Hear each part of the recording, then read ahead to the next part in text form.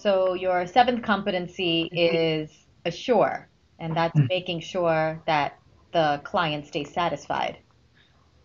Yes, and more than that, that they are initially satisfied.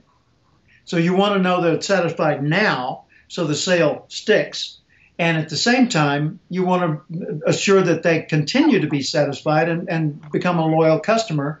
Whether they're ever going to buy from you again or not, you want them to be loyal to your company or your product as a good idea for other people as well. So they become a source of testimonials or whatever that is. So in traditional selling, they call this delivery. Really? I mean, really? Person confirms their commitment to buy from you, and you call the next phase delivery? In other words, turn it over to a drone, drop it on their front porch, and go away. No, this is professional selling. What we want to do is, I say to you, Vaishali, I want to assure that you're getting from this what you were hoping to get. So here's what's going to happen first. There will be a delivery of this product to your site next week. And then we will help you install it in such a way that it's fully functional and everybody that deals with it has the understanding of how to use it.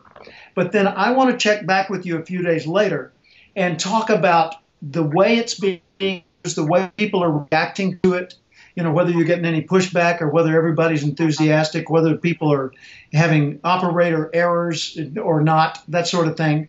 And then I just want you to know that ongoing, either me or my colleague here, if you're concerned about this in any level, call us, drop us an email, contact us, and we'll hop to your aid and keep this a solution for you.